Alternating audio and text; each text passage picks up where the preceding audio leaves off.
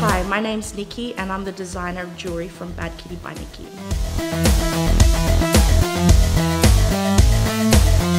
I've always been a huge fan of, creating and DIY, and I love fashion and jewellery and accessories, so yeah, it just happened naturally. I use a lot of different mediums, so I use resin, wire, I use vintage buttons, kind of whatever, tickles my fancy. I just design based on how I'm feeling, on that day. I love, vintage and retro and boho and that sort of thing. Everything influences me. I'm very romantic and idealist, so, style, fashion, beauty, nature. Well, I mainly make jewellery for women, but I'm kind of starting to make jewellery for men as well, but anyone really that wants to express themselves through jewellery.